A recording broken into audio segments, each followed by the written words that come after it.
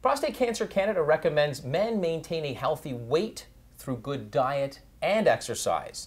Adopting a healthy lifestyle is key in fighting prostate cancer, but cancer-related fatigue, or CRF, can really wear you out.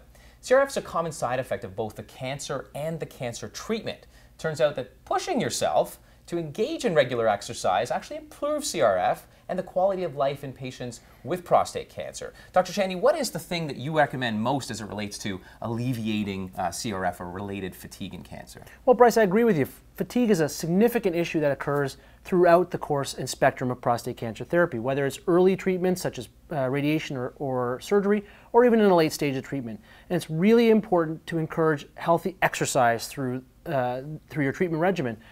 Exercise in excellent studies has been shown to help improve outcomes from both treatment and quality of life.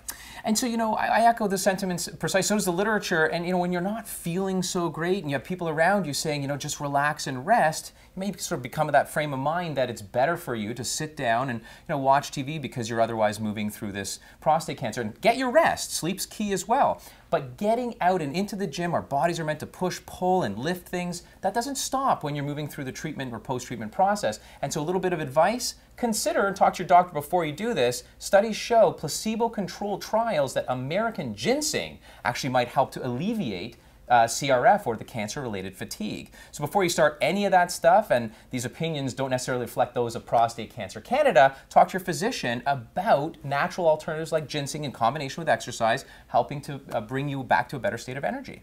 I agree, Bryce, and it's important as practitioners that we work in a team effort and an integrated approach, both with conventional and alternative treatments, to try and find what's best for the patient's overall health. Bingo, but the second you feel a little bit fatigued, which may be CRF, try to get yourself up and at it.